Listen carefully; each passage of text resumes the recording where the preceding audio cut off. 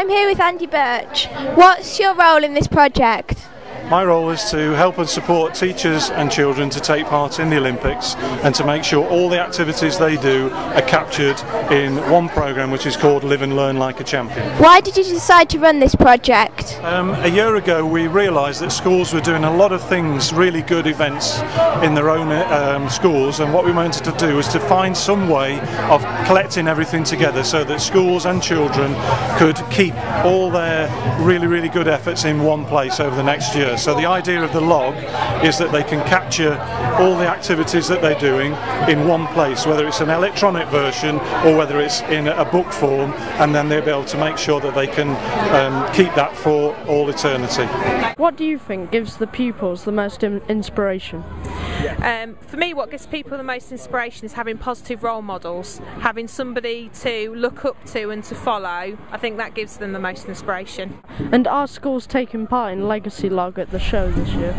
It's being launched at the show officially tomorrow, but what we're doing with schools today and tomorrow is showing them all about the log and the values and how it can really mean something to them and bring the Olympics and Paralympics alive to them.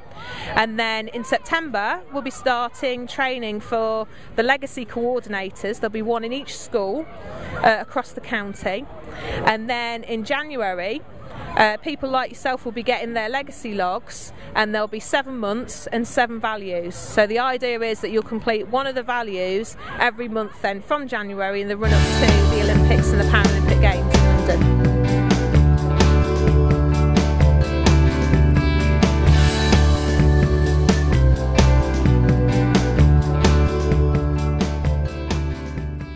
I'm here with Stuart Allison. What is your role in the project?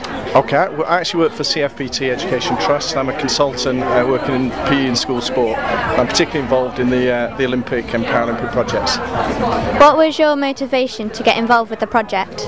Well, you know, home-based Olympic and Paralympic Games is actually, going to be a unique experience, once-in-a-lifetime opportunity for a generation of young people here in Lincolnshire, and we just wanted to give every child in Lincolnshire the opportunity to be involved through the values. What is the importance of the values chosen? Well, the values are the 7 Olympic and Paralympic values, and we're encouraging schools to get involved with those. They mean they can make a difference in young people's lives, not just at school and at the moment, but at home and in the community, and as they move on in their lives, these values aren't just for 2012, they're for life.